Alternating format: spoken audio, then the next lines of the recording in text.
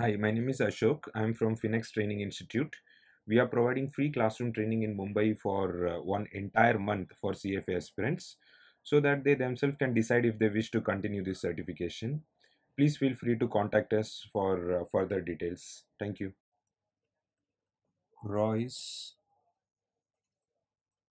safety first ratio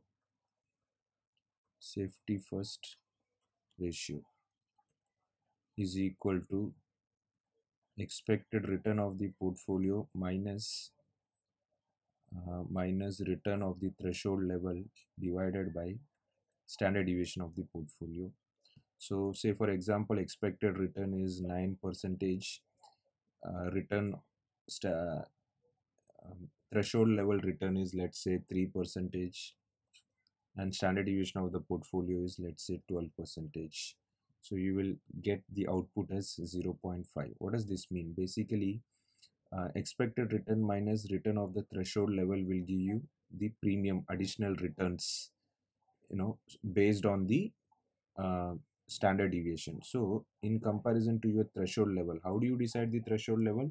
That is dependent upon the client can decide, you know the threshold level as the risk free rate, or 0% also he can decide as the threshold level. Basically, he is giving a target that the return should be more than certain limit. That limit might be zero also, because he expects only positive return, or that limit might be more than risk free rate, or that limit might be anything that he expects. Over here, more than 3 is what the client is expecting. So 3 percentage is the threshold level. So in comparison to client's expectation, that is threshold level, how much extra the portfolio can give based on the risk that the portfolio is taking. So that means for each unit of risk over here, this portfolio is giving 0.5 percentage extra return. Okay.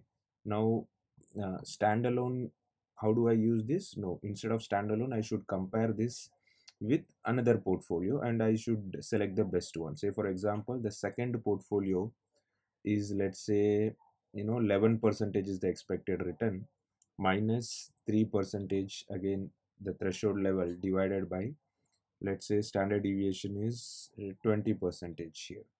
So in this case, the output will be 0.44. So that means for each unit of risk I am getting extra premium return of only 0.44 percentage over here. Whereas in the first one, portfolio A is giving me 0.5, portfolio B is giving me 0.44. So I will go with portfolio A. So between these two, so higher the number, better it is. SFR higher, it is better. Okay, so this way I can compare and I can go for the best one. So this is the usage of Roy's safety first ratio, where I can compare the returns with the threshold level and based on the risk that I'm taking, and then I can select the best portfolio. Now it can be used in another way also. What is that another way? Suppose if the question is, what is the probability? What is the probability that the that the portfolio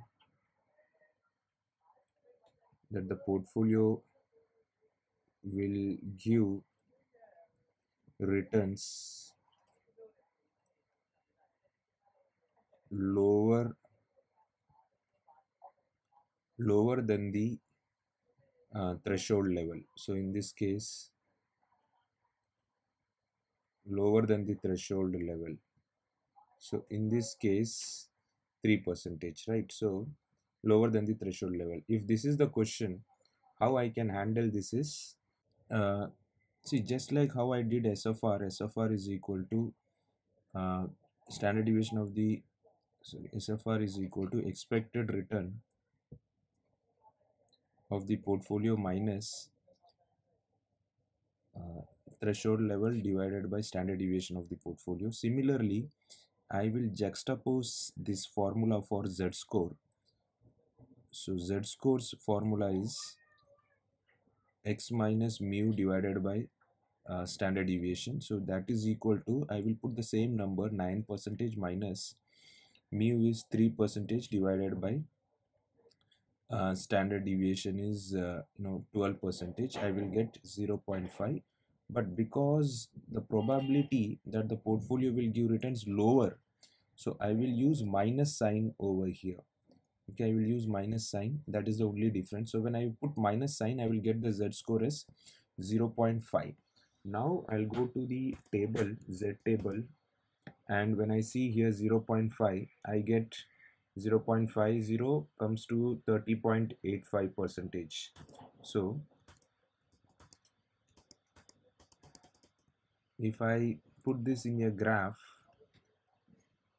so if I say this is 0.5 minus z score will come 0, minus 1, minus 2, minus 3, plus 1, plus 2, plus 3. So minus 0.5 will come somewhere here, minus 0.5. So what is the probability that the portfolio lands up over here lower than the threshold level? So 0.5, the probability comes to 30.85%. So here it is 30.85%. This is the probability that my portfolio will be lower than the threshold level, which is 3%. Okay. Now similarly, if I calculate the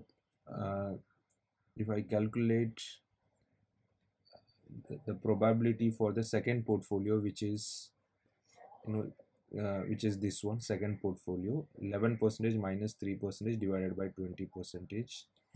So z score for the second portfolio is equal to 11% minus 3% divided by 20%, and it was giving me 0.44. but I will put minus because my intention is to find out the lower side of the probability. So here also, when I draw the normal distribution, this is 0, this is minus 1, minus 2, minus 3, minus 0.44 will come somewhere here. So this part.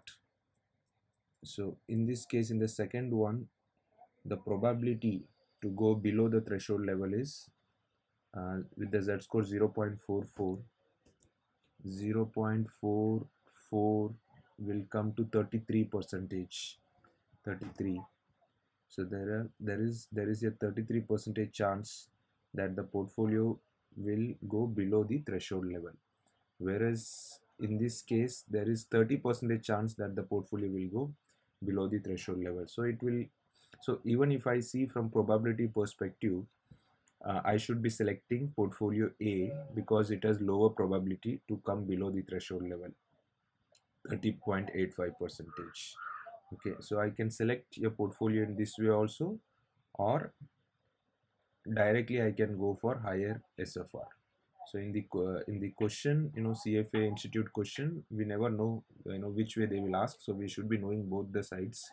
We should know to select portfolio based on the SFR ratio directly, and also based on the portfolio, based on the probability basis as well.